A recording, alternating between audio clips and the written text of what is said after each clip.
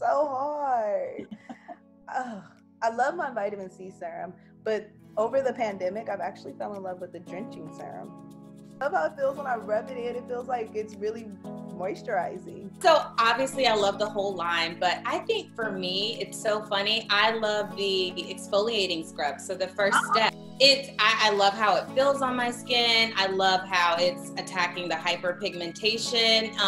It makes me feel like I'm taking off the day. And I'm not wearing makeup. I have it on today, but I'm like a lot of other Americans. I'm at home. I'm trying not to wear it.